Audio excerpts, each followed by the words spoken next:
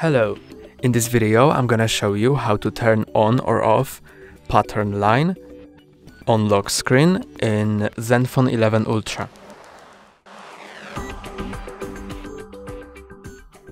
To do it, you have to open Settings app and then scroll down to Security and Lock Screen.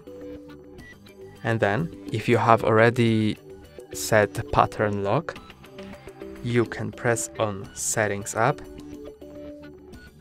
and then you can turn off visibility of the pattern line, and now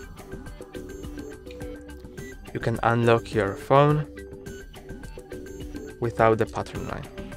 You can also turn it back on to unlock it like that.